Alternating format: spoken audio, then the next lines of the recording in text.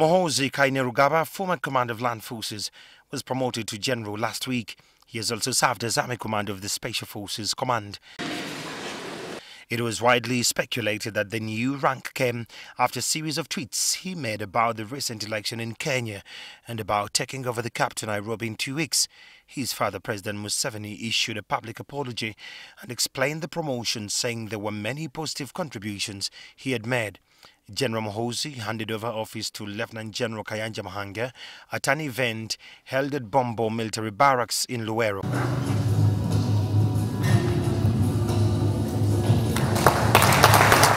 Muhoozi and Muhanga were also decorated.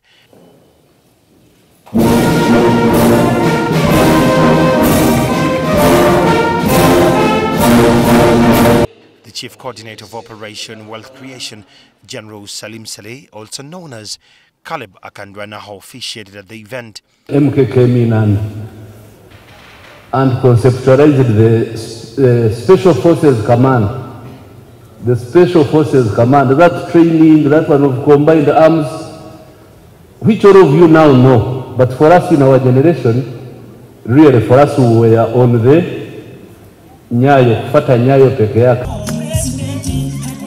At Bombo Barracks Playground, General Muhoozi met the crowds who had accompanied him. Thank our Commander-in-Chief very much for this promotion. Now that I have some free time, I'm no longer Commander Land Forces, means I have more time to interact with you. The General proceeded to Kampala to continue the celebrations. Andrew Chamagiro, NTV Tonight.